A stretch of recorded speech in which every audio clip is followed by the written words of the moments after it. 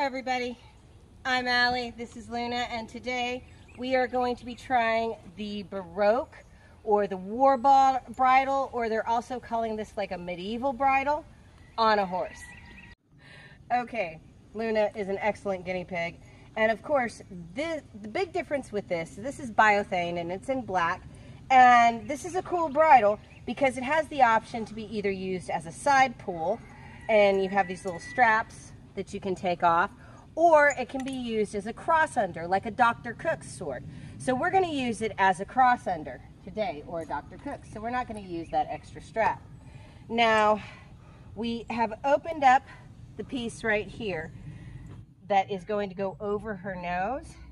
And remember, it's this is where it gets complicated, because you've got to go up and over, and you've got to make sure that you fold the ear through one and the ear through the other. Now, we haven't adjusted this quite yet. This is our first time using it.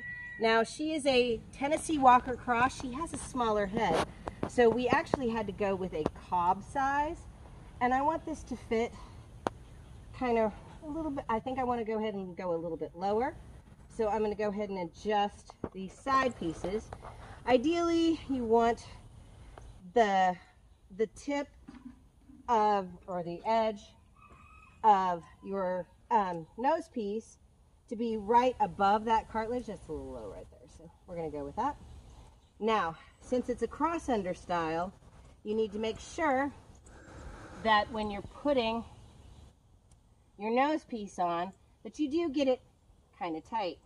So I'm able to get that fairly tight, but I want to be able to get a finger underneath it. That's a little too tight.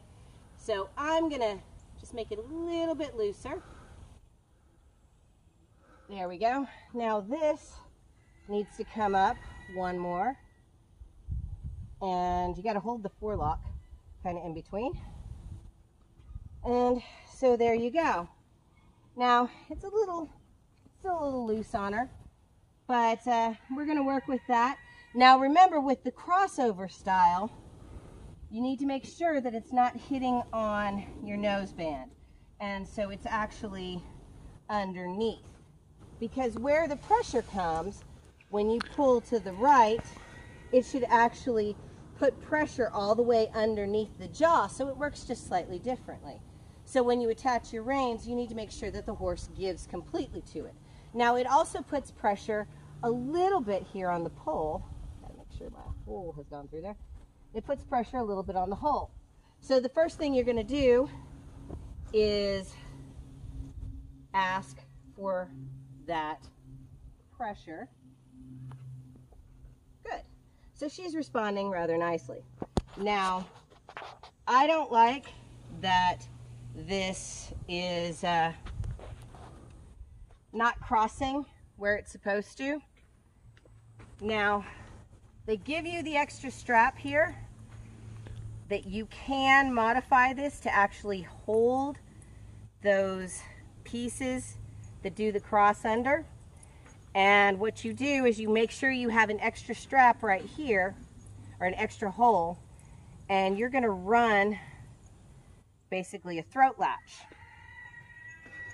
So right here is a throat latch, and that's going to keep that cross under from getting right here and hitting that buckle that's on your nose piece.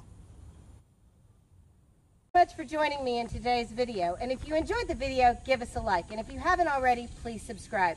We're putting out new content every week, and if you want to see more, check out our playlist.